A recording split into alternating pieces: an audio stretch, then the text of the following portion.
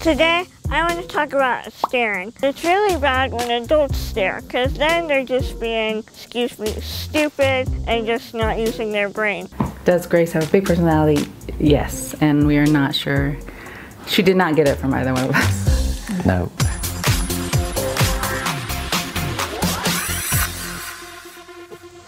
Today, I'm going to be talking about staring.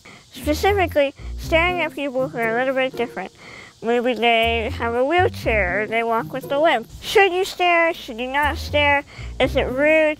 I want to get to the bottom of this. I think it's rude to stare at people with a disability because you should just treat them like they're anybody else. It would be rude to stare at anybody even if they were normal, so you shouldn't treat people with a disability differently.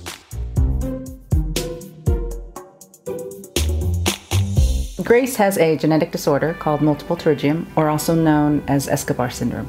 We found out first trimester really early that something was not quite right. Her arms and legs weren't moving, her jaw was little. Yeah, and even when she was born, we didn't really know what the prognosis was. As soon as she came out though, they spanked her and she cried and Spank her? Did they? They don't do that to Did babies. they? I don't think they do I that don't know. But they did whisk her away really fast. Yes, she was fine. She was fine. And so they told us that she's going to have some problems, but we'll be ready for it.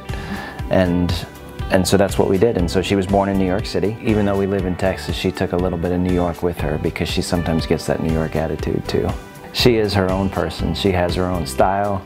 She is her own outgoing self. By and large, she's just a regular girl. She's funny, she's got a great personality, she's kind of a pain in the ass at home sometimes. Pain in the rear. Pain in the rear. It is really cool to be Grace's parents.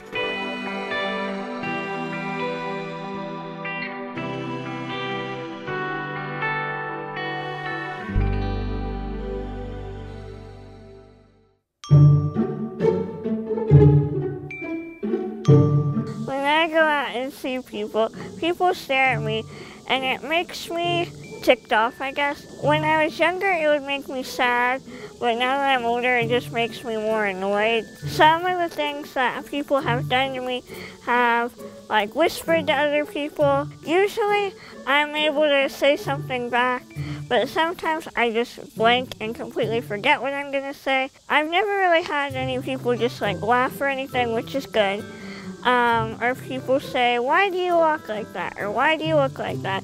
And then I would say, well, why do you look like that? And that usually gets them to shut up. But sometimes they just walk away, which is also good. But it's really bad when adults stare, because then they're just being, excuse me, stupid or dumb and just not using their brain. And that's when my parents get involved.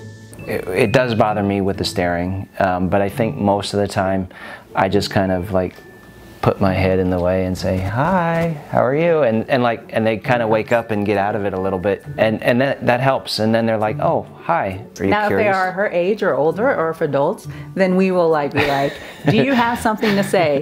Yeah. Because you're staring at us. We call them out because if you're old, you shouldn't be staring. Yes, there's a point at which we should probably be more forgiving, but we have a tendency to sometimes call out adults, because adults are the ones that really bother me, is when adults just kind of stare and you really want to say something, and I don't always do a good job of holding my tongue. But what we are training our little girl to do, our daughter Iris, is we're training her that if she ever sees people staring, to go stand and be like, what are you looking at?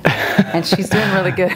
Yeah. So I understand why people can stare sometimes, but that doesn't necessarily mean I agree with it. So I'm going to give you some examples of what you can say or do instead of stare. Let's say you have a question about my shoe. You can go up to me and just ask. Obviously, introduce yourself first and don't just blurt out your question. But if you genuinely just have a question, you can ask. Or if you feel nervous about asking that person a question, like if you had a question about my shoe, like I said, you can say, hey, I really like your shoe. And maybe they'll expand on it. If they don't, then that's okay. Maybe they just don't feel comfortable giving out that information. I like it when people come up and ask questions. I think it's educational for both Grace, for us, and also for them, because they're not being rude, they're being curious, and I think it's good for conversation. I wish more people would do it. You know, Yeah, we try to agreed. we try to do that, set that example for Grace when we're out and we see kids or adults or something, to go up and just strike a conversation. Yeah, I agree 100%. I like it when people say, excuse me, you know. I get amused sometimes because some adults really want to just ask, but they're kind of afraid to just even bring it up. And do you mind me asking what's going on with Grace? You know, and they're so afraid to say something that like might come out the wrong way. And I'm like, dude, just spit it out. Just like say it, because we want to talk about it. We want to educate, and we want to teach people that, hey, It is better to ask specific questions than general questions. A general question that people ask sometimes is, why do you look like that? That's not necessarily the best thing to ask. A more specific and better thing you could ask would be, hey, I noticed you walked a little differently than I do. Make it personal. Could you tell me why you walk the way that you do? Sometimes it can be a little awkward when people say, what disease do you have? Because they kind of just blurt it out without maybe sliding into it, but that's okay. One example of a time where it made me pretty frustrated was, there was a time that me and my mom were at the pool. We were having a really good time, and there was a lady there, and she comes up to my mom. She said, hey, my son runs a disabled kids camp. I think your daughter might like it. And that really made me mad. The reason why it made me upset was because she didn't tell me, one, yes, even though I'm disabled, I'm very bright and very smart, and I can talk for myself. And two, she didn't come up to us and just make conversation. She just started talking about her own son's camp. Boy, that made me mad. And then actually, probably about a month or two ago, we saw that lady again. She started talking about it again with my mom. So I said to her face, I said, I thought it was nice of you to tell us about your son's camp, but it wasn't very thoughtful of you because I was right there as well. And she said, oh, sweetheart, I'm so sorry. Thank you for telling me. I understand that some people don't always know what to say or can be nervous, but remember, it's really important to think before you speak. I'm not saying to ignore people with disabilities, because that's another thing that can make me upset, or other people. One example that is a little bit annoying is when kids will look but be friendly about it and about to ask something, parents will say, no, don't be rude. Or they think that they're being rude, but they're really not. If you see a person who is disabled and want to ask a question, just go ahead and ask. I want to just stress that this is my opinion. If you feel differently, that is okay, but you don't need to be rude about it, okay? Okay. Everybody who has a disability has different thoughts and opinions on it. It really just depends on the person. Some people may not want you to ask about their disability. It could be a really sensitive subject for them. Others, like me, I don't really care if you ask. Some of you guys watching or one of your loved ones may have a disability as well.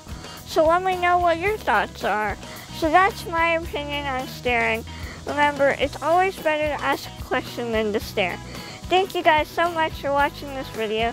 Make sure you like, comment, share, and subscribe. And make sure you're following on my Instagram, TheGraceNova. I'll see you guys in the next video. Bye!